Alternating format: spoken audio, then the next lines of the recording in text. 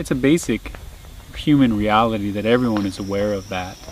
But now it's an area that has more study in psychoneuroimmunology, psychoneuroendocrinology, the way that being depressed affects your immune system, the way that people who are depressed are more prone to certain illness.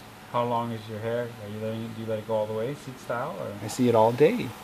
I see it here all day. I see it back there all day. All these people that are not well, they're not happy, you know. And I see it with the doctors.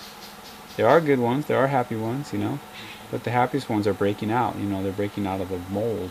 Right now in the United States, me as a doctor, you know, perhaps maybe in general I have about 15 minutes with somebody or less or a little bit more.